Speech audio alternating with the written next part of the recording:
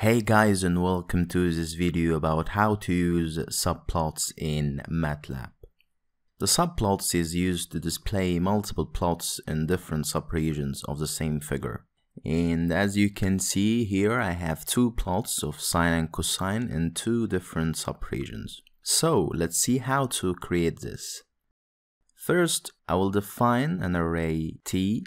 So t equals to 0 with a step of 0.001 to 360. y1 equals to sine d, which means I will use the angle in degrees of t. y2 equals to cosine d of t. Now let's plot t with y1 and t with y2. So first we type subplot. The first two inputs to subplot create a matrix of a certain size that is used to divide the different regions of the figure. So if, for example, I typed 2 times 2, this means 2 rows and 2 columns. So the figure will be divided into 4 sub-regions. The third input specifies which plot is active. So, for example, 1, which means that this plot will be in the first row and the first column. After that, we type the plot function, so plot t and y1. Again, subplot 2, 2, 2, which means 2 rows and 2 columns, and this plot will be in row number 1, column number 2. Plot 2, y2, and enter. As you can see, the main region is divided to 4 sub-regions, 2 rows and 2 columns, and the two plots are ordered such as sine plot is in the first subregion and cosine plot in the second subregion. Let's try to divide the main region into 2 rows and 1 column. So I will use the previous coding line and I will change the subplot function this time to 2, 1, 1.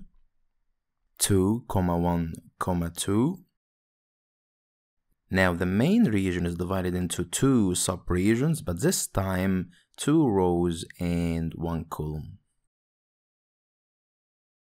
Let's see another example, but this time with 4 subplots.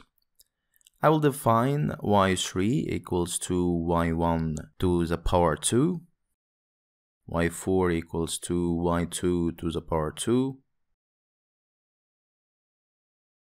Now subplot 2, 2, 1, plot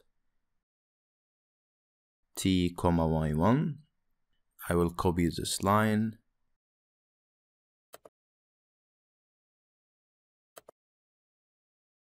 Subplot 2, 2, 2, plot t, y2, subplot 2, 2, 3, plot ty3, subplot 2, 2, 4, plot t, y4. So the main region is divided to 4 subregions, 2 times 2. Let's try another division. I will change the division to 4 rows and 1 column.